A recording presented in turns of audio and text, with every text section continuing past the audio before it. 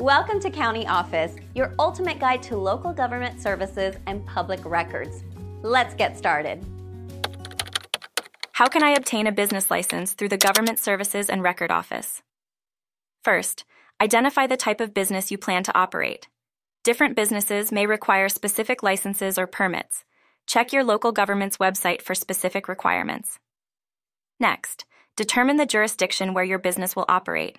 This could be at the city, county, or state level. Each jurisdiction may have different licensing requirements.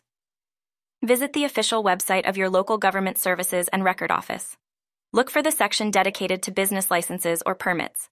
This section typically provides detailed information on the application process.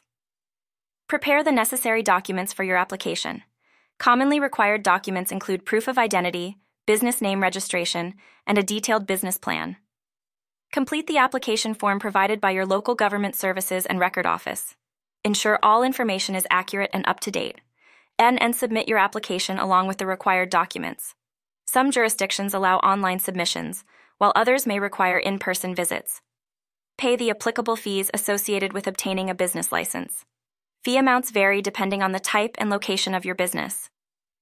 After submission, your application will be reviewed by the appropriate government office. This process can take several days to weeks, depending on the jurisdiction. Once approved, you will receive your business license. Display it prominently at your business location as required by law.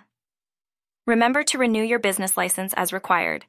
Renewal periods vary, so check with your local government services and record office for specific timelines.